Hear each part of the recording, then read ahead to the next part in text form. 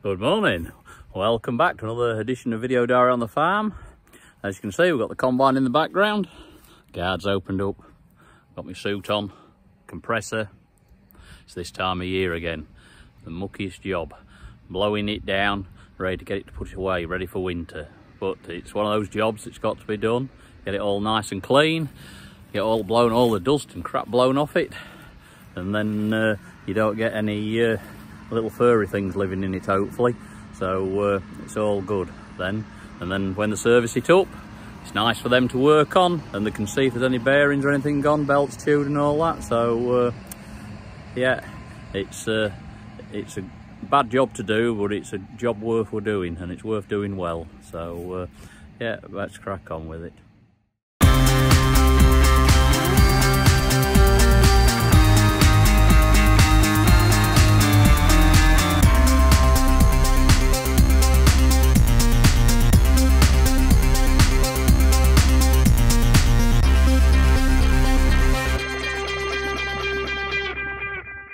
Yeah, you may remember in my last video, I said the Challenger was poorly, and we had to conclude rape drilling with the Fendt. Anyway, we soon got our Agco dealer onto it with Peacock and Binningtons at Brig, and they were straight out to it, and after a bit of head scratching, it was diagnosed. What was happening, it wouldn't steer, or it was getting worse steering. It would only steer a little bit at a time. Anyway, they diagnosed the problem, and it was the hydraulic motor for the steering. And anyway, I'll just turn the camera around and I'll show you about it. That's the offending piece, what's faulty. It weighs about 61 kilograms, that, which is heavy. Anyway, when they got it off, they found these bits of brass coming out of it. So yeah, something's not right, so it wasn't good. And bits of filings as well. So so what they've done, besides ordering a new hydraulic motor, they've ordered a new hydraulic pump, which they're going to fit alongside that. And they've given it a full back-end service. It's had all new oil in the system, and all new filters, as you can see, and it should be good to go. The pump should be here today, and the motor's already fitted, so it'll be up and running very shortly. Excellent service really from our local dealer.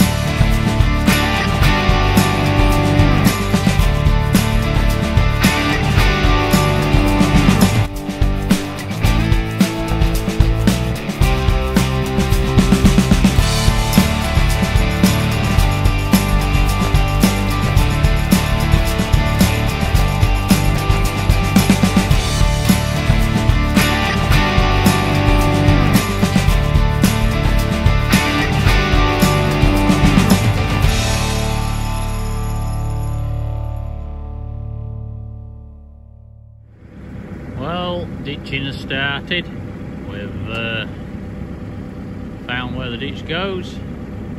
All the tree stumps out the way along the route, and we're heading where I think the old path of the ditch was.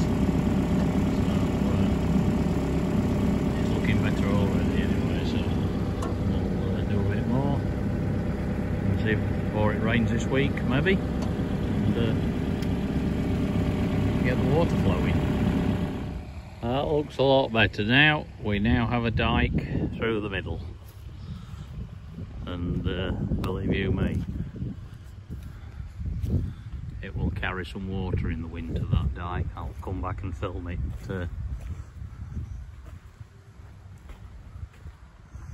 when it's in full flow.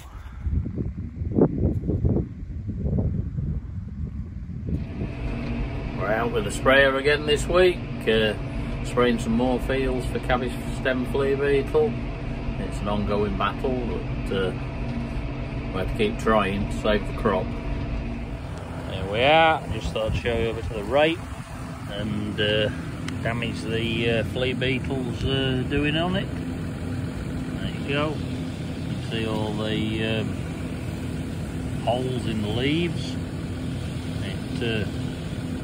Sort of, they're older ones with the brown bits round them, and then you get ones with no brown round them. They're fresh ones, like well, they've been having a field day here and chewing on them. They're really going to town, so we've got to try and stop them.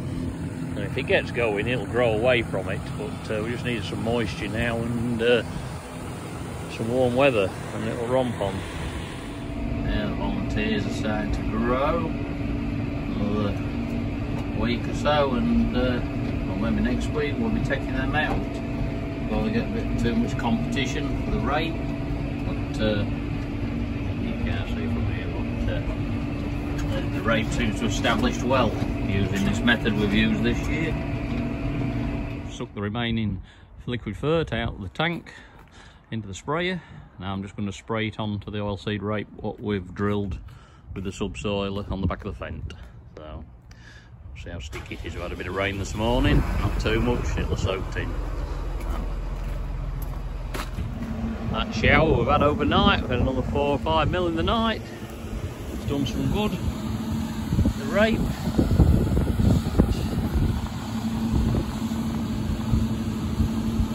Getting in a bit now. Yeah, a bit sticky, picked up on the tyres, but not too bad at all. Yeah, the line works, as long as the rest of it's working.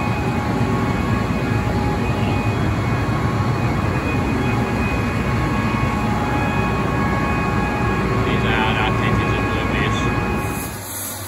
Look at this, he's top man. He's our John. He's washing my combine for me. He's doing a blooming good job, that. And before you say, he wanted to do it, really. Only having to buy him a bar meal, so it's cheap, I think. 3 cars. We heard he was wintering and fields. Nah, he's top man. Wintering and fields, I can't afford that on my wage. Well, we're back on the digger, and we're just doing another small dyke. What ran through the trees, what's all been filled in. But, it's getting there steady. We're about cleaned up anyway, ready for a few big bonfires. We're going to guide back a bit, finish the job off, and then hopefully it'll stay dry after doing all these ditches. Well, that John's done a superb job. Always looks like new now. What you got to do now, John, on it? What you got to finish? Cab. Hey, good man. He's going to valet me cab. Well, it's clean, but it just wants dust blowing off it. Yeah, slightly cleaner. Slightly cleaner, yeah. Well, you've done a good job there. It looks spot on, that. Thank you very much. Look at this for a compact tractor. It's in kit form. This one's sold to our estate. Work at Elsham Park.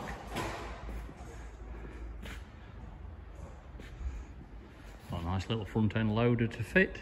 I'll show you that outside in a minute. But must have come on a ship, all in a container, all ready to assemble. Apparently a lot come like this now, smaller ones.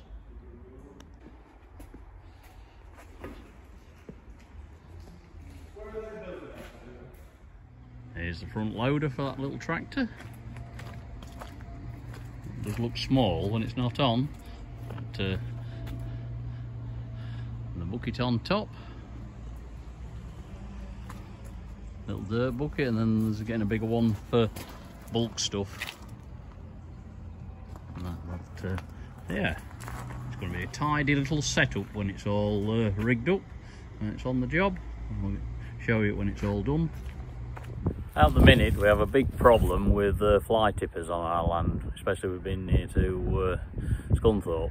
We're getting a lot of fly tippers coming and dumping in field entrances, but they're also getting clever and backing down tracks off the main roads and dumping, and we've had several do that, so it must be maybe the same person. So we're just having a go this afternoon and doing what we can to stop them.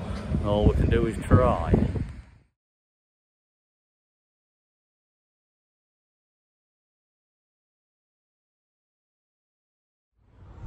This field's a particular favourite. They go in between them trees, come off the main road, and drive down and dump. Put down. So what we're doing, concrete blocks in, all so far in, then we're putting a gate across. We've barricaded it off before, but the beggars have shifted the barricade to get in, so we'll try and make it more permanent this time. Just putting the finishing touches to it.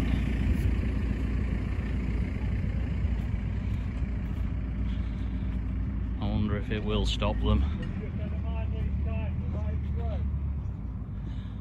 All these concrete blocks.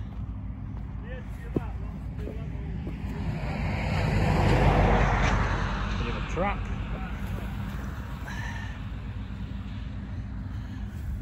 Hopefully should keep unwanted guests out. There we go.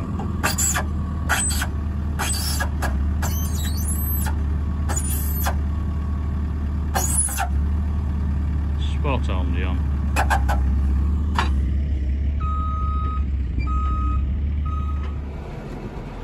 Well, that's buggered it.